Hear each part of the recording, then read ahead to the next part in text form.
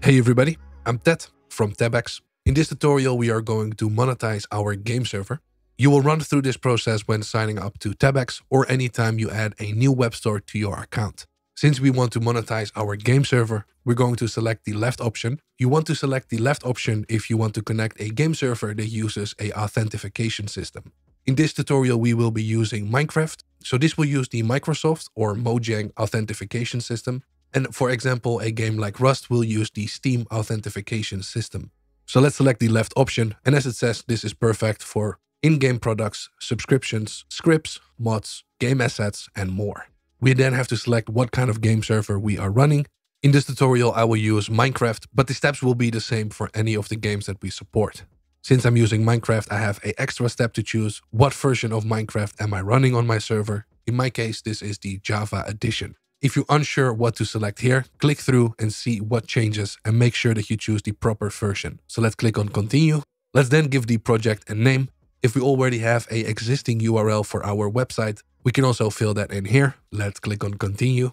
We then need to connect our game server to our Tebex web store. In our case, we are running a Bucket server. So let's download the Bucket version of the plugin. We then need to place this inside of our plugins directory and boot up the server. As you can see, I dropped the plugin inside of my plugins folder. Then after booting up our server, you can see here, enabling Tebex. Welcome to Tebex. It seems like this is a new setup.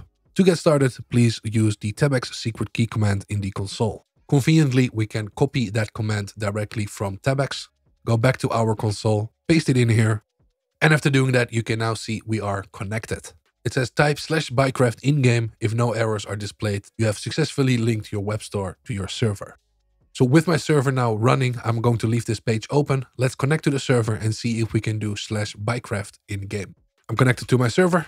Let's do /Bycraft. And it says, welcome to Tebex. This server is running version 2.0.0. So we are now connected successfully. Let's click on continue. We then get a message saying you're one step closer to monetizing your game. To get started, please proceed to continue with the setup steps. Once you've completed the setup process, we will review your store and you will be monetizing in no time. So let's click on get started. I won't be continuing the store setup. I will continue the delivery setup.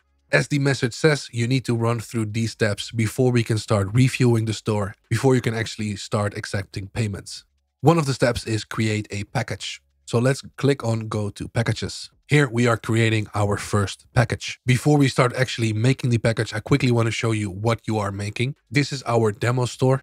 If you look on the left, this would be your categories. And then inside of, for example, the bundles category, we have 4 different packages. Customers can then click on the packages and it will show more information about what is actually inside of the package. There always needs to be a proper description of what is being delivered to the customer. So the packages are your actual products that are listed on the web store. So we start off by giving our package the basic information. So we give it a name, a proper description, we select what category, and we also select the price and what kind of payment we are accepting. In our case, we want to deliver a game server command. So let's select that as a deliverable.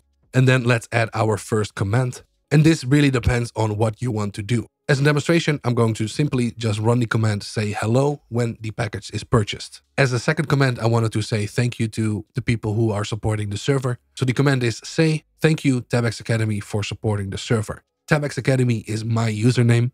Of course, we want this to be the username of whoever purchased the package. We can use something called a variable.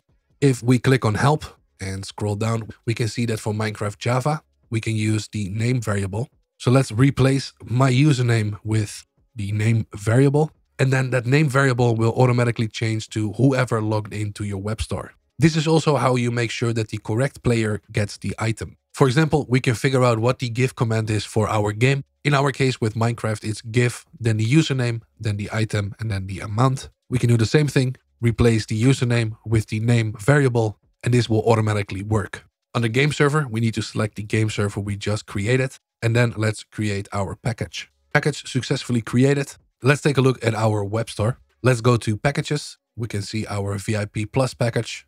Our description, we didn't add an image. We can also log in on our web store. If I put in my username, you can see that I'm logged in on my username.